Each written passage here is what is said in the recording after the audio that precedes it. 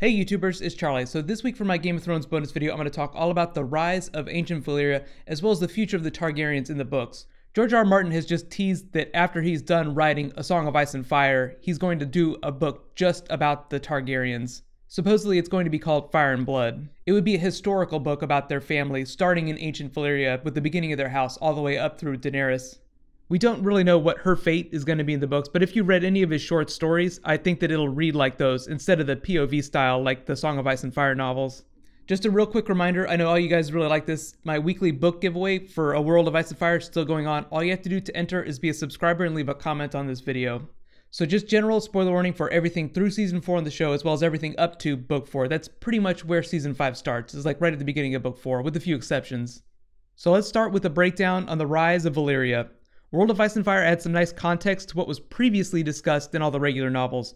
Cool fact, dragons at one time covered the planet. They weren't like a swarm of locusts or anything. Just imagine how as predators they flourished during a prehistoric period when geographical conditions were favorable and they were the apex predators. People know this because dragon bones have been found all over the world, not just in the warmer parts of Westeros and the eastern continent. Dragons are critical to the rise of ancient Valyria, but they predate the Valyrians by a long time. Valyrians, as we know, discovered them roosting in the 14 Flames, the peninsula of volcanoes here at the south end of the eastern continent. This is the area that became the Valyrian Freehold. The Freehold took a long time to coalesce, even though the books make it sound like it was an overnight thing. Think of Valyrians learning to bond with the dragons like the Dothraki domestication of horses. It's not really the same thing.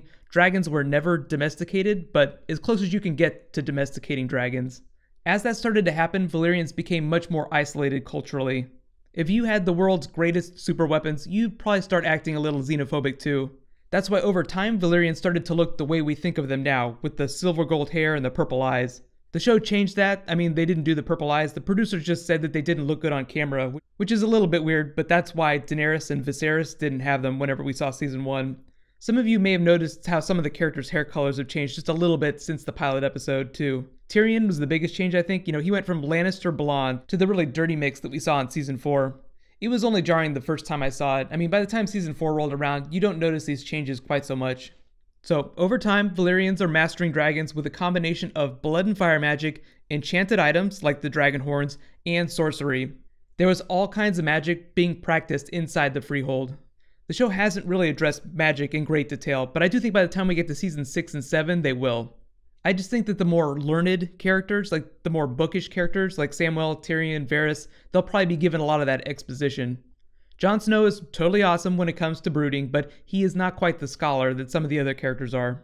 I would say one of my minor complaints of the book so far is that it has said nothing about how Valyrians actually tame dragons.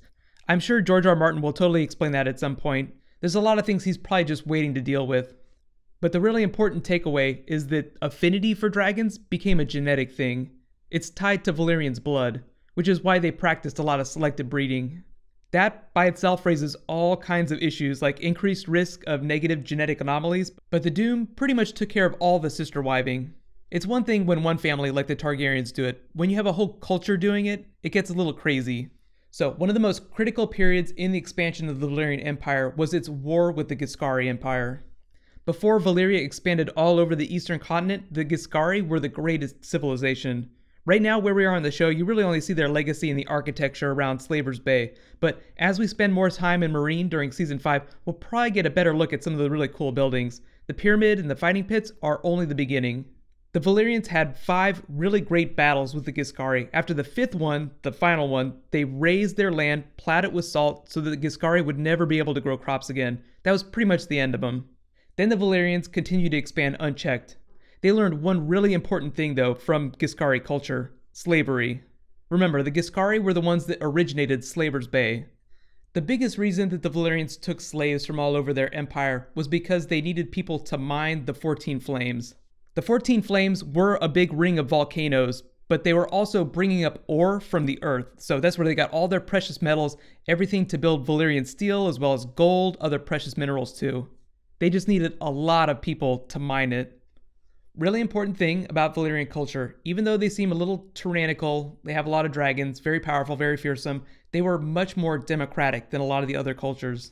They weren't ruled by a single individual. Everyone that had a stake in the Freehold as in shares like you'd have in a company, had a vote. But during really important periods, sometimes they'd appoint a single decision maker.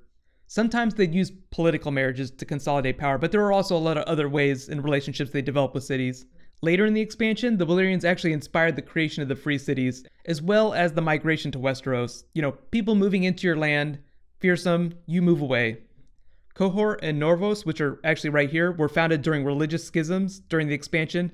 Old Volantis and Lys, right here, were actually originally created to be trading colonies set up by wealthy merchants who had purchased the right to rule as clients of the Valyrian freehold, as opposed to subjects. So if you were really rich, you could buy the right to rule a city. As a result, they got to appoint their own leaders. The Valyrians wouldn't send in like an Archon on Dragonback or anything. In other cases, cities like Pentos and Lorath, which are actually right here, chose to pay tribute. So whenever the Valyrians came with their dragons, they were just allowed to retain their infrastructure, just as long as they kept paying tribute. One of the really special exceptions is Braavos, which was actually created as a secret city by a bunch of slaves. The story goes that the Valyrians had a couple slave ships sailing around the Summer Isles. The slaves revolted, took over, then to get as far away as possible, sailed all the way to the other side of the eastern continent, the northern side, and founded Braavos there. They were so afraid of the freehold coming after them that they kept their city a secret for hundreds of years, till after the Doom. So the interesting thing is because they're slaves, they were taken from all over the place, so they all had different cultures, different gods. That's why Braavos has so many different temples. We are going to see some of the city in Season 5. I don't know how many episodes they're going to spend there, but here in the middle of town is where you can find the biggest temples. All different gods, all very cool. So when you look back on it, Braavos, the free cities, very important to the rise of Valyria, but also a big part of its legacy. I will spend more time talking about all those different cities like the free cities as well as Braavos in future bonus videos, so be sure to subscribe to get everything. Feel free to let me know if you want to talk about certain cities first, and I'll just put them higher on my list. But the rest of Valyria's history is a little more well known, like the Doom of Valyria was a giant cataclysm like the eruption of Vesuvius on Pompeii. Think about it this way, Vesuvius was one volcano, the 14 flames were 14 volcanoes, so when they say Doom, it was literally hell on earth. It's written that it only took a couple of hours for the entire Valyrian Empire to just crumble into dust. There are a lot of theories about what caused the Doom. I just think it was a combination of the Valyrians overmining the volcanoes, there were geographical changes that were happening naturally, and I think there was some magic involved. Just a confluence of events that blew the shit out of the southern end of the continent up down here, and blew a giant cloud of dust into the air that killed all the dragons that were flying around. Tied up in all that was obviously the escape of the Targaryen family. We know all about that. Daenerys the Dreamer saw the vision. Aenar Targaryen took his family to Dragonstone, along with 5 dragons. The most interesting thing about that whole story is that only 1 dragon survived from the original 5 that they brought to Dragonstone. It's not explained why, but eventually more dragons were hatched. From there we get really tied up in Aegon's conquest, as well as the rise of the Targaryen family, so we can talk about that in another bonus video, as well as dragons specifically. Let me know though, what's your favorite thing about Valyrian history, and do you think that any of the characters in current day are actually going to travel to where Valyria used to be? George R. R. Martin has confirmed that we're going to go there in flashbacks. He hasn't said anything about going there in present day though. Just more awesome things to look forward to. Speaking of which, congratulations to this week's book giveaway winner, Kalel Grease. You win a copy of World of Ice and Fire. Be sure to message me on my channel or Twitter or Facebook for details. The next book that I'll give away will just be whenever I post my next Game of Thrones bonus video, which will probably be in like 7-8 days. So I also have a big update on the Telltale Games Game of Thrones game. I know there's a lot of games in that sentence. Now we know that there will be 5 distinct playable characters all from the same house. They didn't confirm which house it is, but I think it's not going to be one of the main houses from the books of the TV show. I think it's going to be House Forrester. That would just fall in line with what they did with the Walking Dead game. They created Clementine and used characters that were not from the comics of the Walking Dead TV show. They also confirmed, this is really important, it's going to be out before the end of the year. We will be able to play it before 2015. Just plan on December. They haven't announced a specific date, but I'm thinking December sometime. I will totally be giving away copies whenever they release it, and I'll be doing some gameplay videos. I know I'm really excited for that. But in the meantime, you can click here to learn all about the city of Braavos, and you can click here to learn about some of the big changes Season 5 is making to the books. Thank you so much for watching, so let's all high five, and I will see you guys tomorrow.